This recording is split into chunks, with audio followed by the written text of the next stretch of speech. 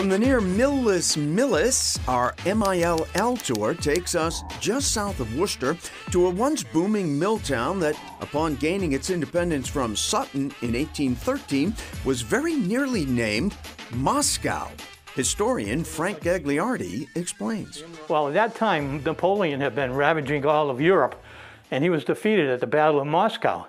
So there was much sentiment all over America and the world for naming towns and cities Moscow.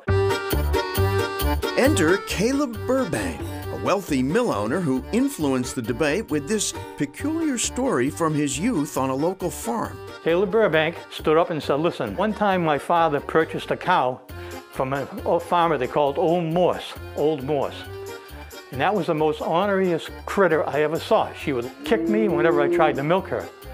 He said, I'll be darned if every time I think of my hometown, I'm going to think of Old Morse's cow. He said, no, Millbury. So that's how we got our name.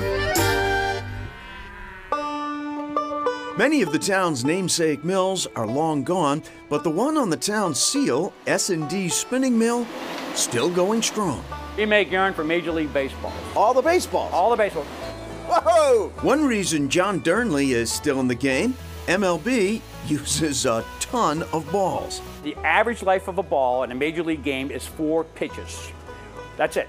Rawlings manufactures between 1.5 and 2 million balls a year. The town of Millbury can also claim a few baseball players, most notably pitcher-turned-broadcaster Ron Darling, who helped the New York Mets defeat his hometown Red Sox in the 1986 World Series.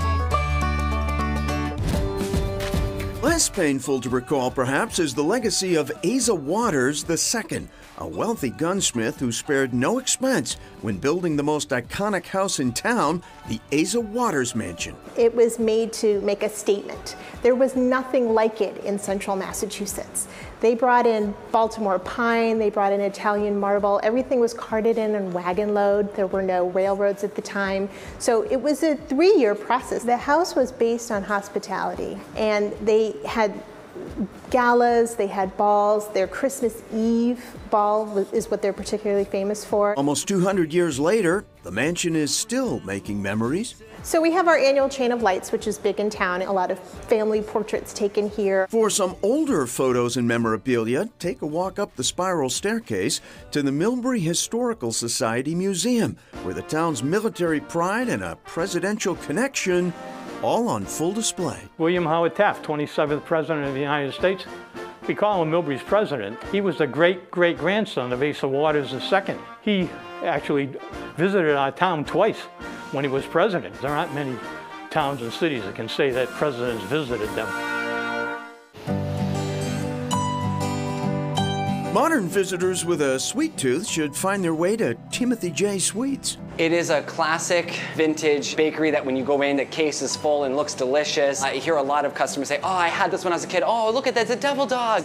We have cookies, cookie sandwiches, cupcakes, whoopie pies. Owner and decorator Timothy Benoit learned his craft at the apron strings of his mother, who suffered from a rare disease. It's called alpha-1 antitrypsin deficiency, and she didn't have as much capability to move around, so she would bake. And I quickly realized that's definitely something I had as a passion, but it went on the back burner when she started declining in health. Sadly, Benoit would lose his mother, but a conversation with his partner would lead him back to the passion they shared. I said, what am I doing?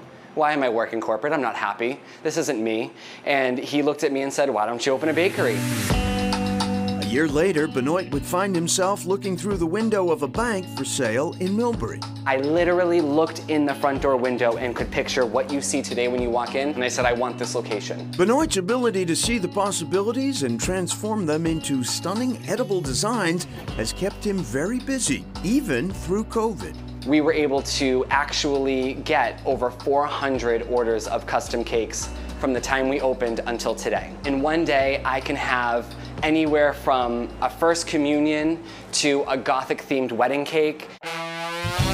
And, other things.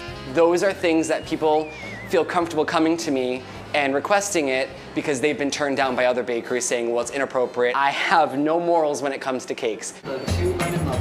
He does, however, have very high standards. Baking the world a better place means that when someone comes in here to get one of our baked goods, they're going to leave here with a smile.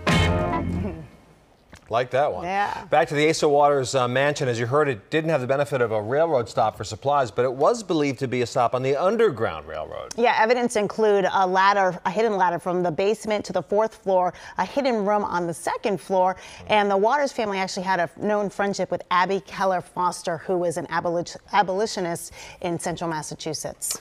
All right, coming up, a little Millville trivia. Do you know the answer?